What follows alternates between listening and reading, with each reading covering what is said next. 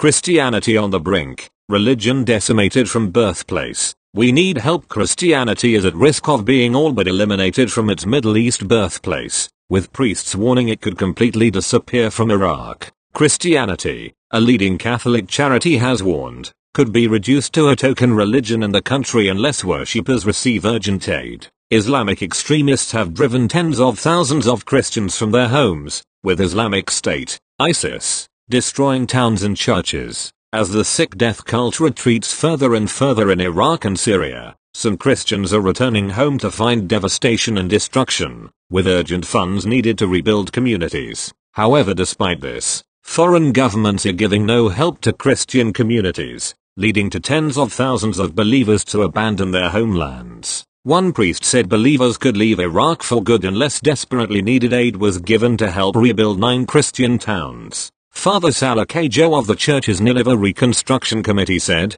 "We have to rebuild now. If we take more time, families will leave and Christianity will disappear from Iraq." He told anti-persecution charity Aid to the Church in Need, ACN, help is urgently necessary, with many Christians spending the last 3 years as refugees in their own country, Iraq. Father Kajo said, "If the Christians do all go home, this will only be because of help from organizations like ACN, because we are getting no help from governments. After a year of rebuilding, the only channel of aid has been through the church."